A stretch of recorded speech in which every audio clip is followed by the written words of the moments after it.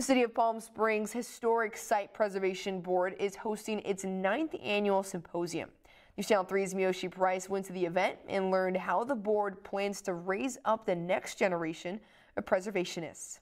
Preservation is really about recognizing those parts of our history, both architecturally, culturally, and in terms of significant persons who have made a difference in the development of Palm Springs. Ken Lyon is completing his last year as the city's historic preservation officer by hosting hundreds for the annual symposium.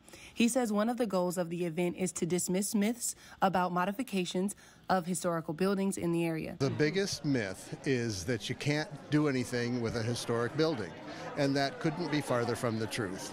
What's really important for the public to know is that these buildings are live, working, changing buildings. Members of the board say between the 2 days, 900 people have already registered for the symposium, and they hope to bring up the next generation of preservationists. So I decided just to make it because it was, when it got shut down, it broke in my heart, and then so I decided to just make it. Alexia Jimenez is part of the Building Education Architectural Models program.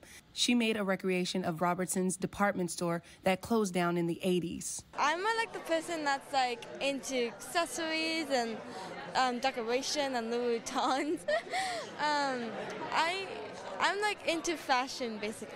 Models were handcrafted by students from across the valley. It's the Architecture and Design Center, Palm Springs, and the architect was E. Stewart Williams, and I liked the building because of the landscape. I really liked how it looked. I want them to know that the buildings and nowadays, they don't have to be shut down. They could just rebuild them and show what they are. In Palm Springs, Miyoshi Price, News Channel 3.